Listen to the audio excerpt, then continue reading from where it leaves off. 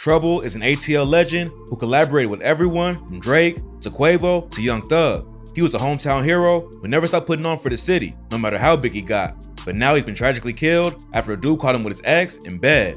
Here's what went down. On June 5th, police responded to a homicide call at an apartment in Conyers, Georgia, where a woman reported a shooting. The front door to the apartment was forced open, and Trouble had been shot in his chest. According to the woman, this is what happened. The unnamed woman told the cops that her and Trouble was both asleep in her bed when her ex broke in and started punching her in the face.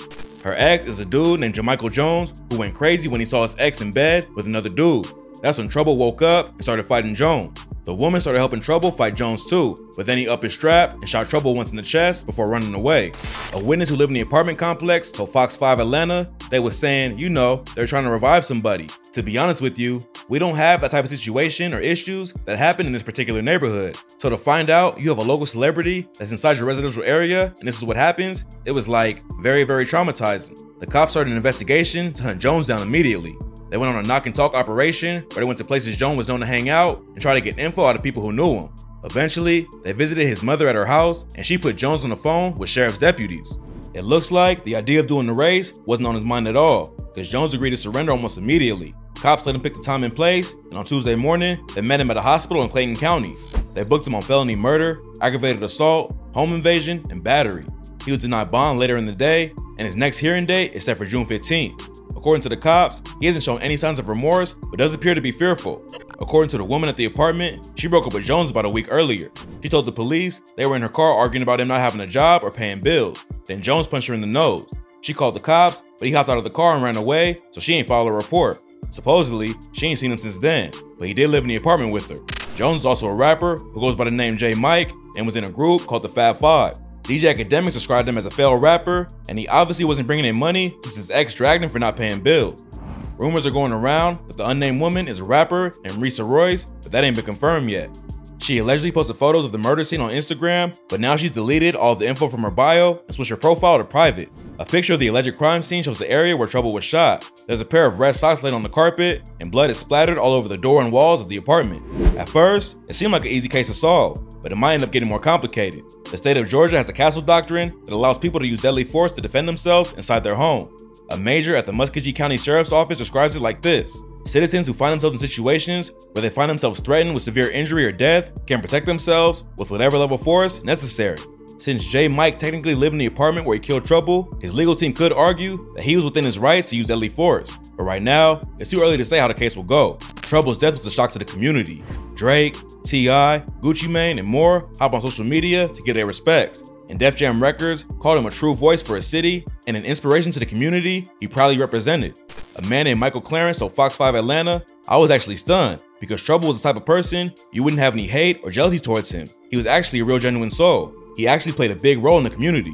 Clarence said that Trouble's music and message inspired him to start his own company last year doing lawn care and car detailing. He'd been listening to him since he was 13, and Trouble actually became one of his clients. He said it was actually a blessing. He actually gave his clients, he would send us to people's houses like, "Hey, you know, here's the address. Go over there and I'll send you the money. Go over there and get them situated. I appreciate you, so, you know, very big role in our business." From what we know so far, it don't seem like Jamichael Jones had any personal beef with Trouble. The police believe they ain't know each other, and Trouble was just in the wrong place at the wrong time. Trouble grew up in the Edgewood neighborhood in East Atlanta and got involved in the streets early on. He was mainly raised by his mom and grandma because his dad was in and out of his life. He told the Fader in 2018, he's there sometimes, but then he might be gone a few weeks, then pull up with a pot of crab, just enough to hook us in and have us be cool with him, drink some beer with him. I'm 8 years old, you hear me? He told the Fader about the one legit job he had back in groceries at 16. Trouble worked at Kroger for about 4 months and got comfortable with a lot of people who worked there, but when he quit, he came back with his crew and robbed the place. They ain't even have to hurt anybody. Trouble knew all the pin codes, so he just walked in and grabbed the cash. The next morning, someone from the store hit his phone and said, "What the hell you done did? They got you all on camera." But they told him if he brought back all the money, they wouldn't report it to the cops. So Trouble collected the cash his homies had from the store and took everything back. When it was all over, they told him, "You're a good dude, you just made a up decision. We're not gonna put them folks on you. We're just gonna ban you from the store." Trouble was running around with the robbery crew back then, and an OG from the neighborhood named Big Bang Black reached out and tried to guide him, but Trouble wasn't ready to leave the streets. In 2008, he was arrested after a lick went sour. In the interview with Fader, he said, "It was nothing but anger and So that's what a lot of times folks don't be understanding. He really going through it. It wasn't that a was doing that extra shit, a was just already on the edge. 3 years later, he dropped his debut mixtape December 17th and was included in Complex's 15 New Rappers to Watch Out For list. By 2017, he had 9 mixtapes under his belt and built a solid following, but he still had one foot in the streets and was arrested that year on drug charges. He only spent 55 days in jail, but when he got out, he didn't even feel like making music anymore. If Mike Will Made It hadn't stepped in, Trouble would have gone right back to the streets. He told Fader, "That's been my boy. Them would be in the studio, but at that point in time, I really was like, the rapper game shit, that shit. I blocked that ass one time like, stop calling my phone, bruh. The nigga always stayed on me." Eventually, Mike Will convinced him to rap again, and they stayed in the studio until 5 in the morning making songs. That session ended up being the start of Trouble's debut album Edgewood, and Mike Will helped him get a deal with Interscope and his own Eardrummers Entertainment label to release it.